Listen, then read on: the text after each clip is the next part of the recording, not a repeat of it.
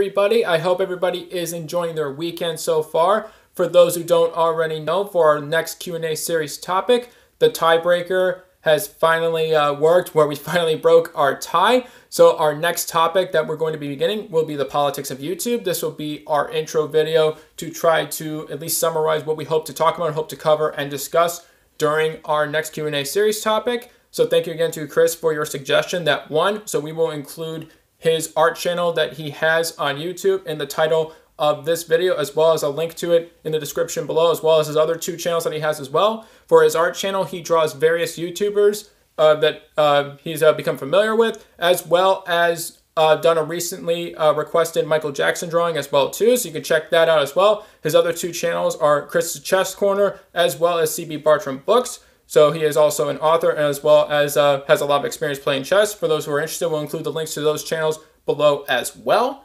And as for the politics of YouTube, we're going to split it up into two main parts. Part one being where we're going to discuss the factors that have led to the current landscape of YouTube and why YouTube does what it does, to at least our belief of what motivates them to run their website that they do.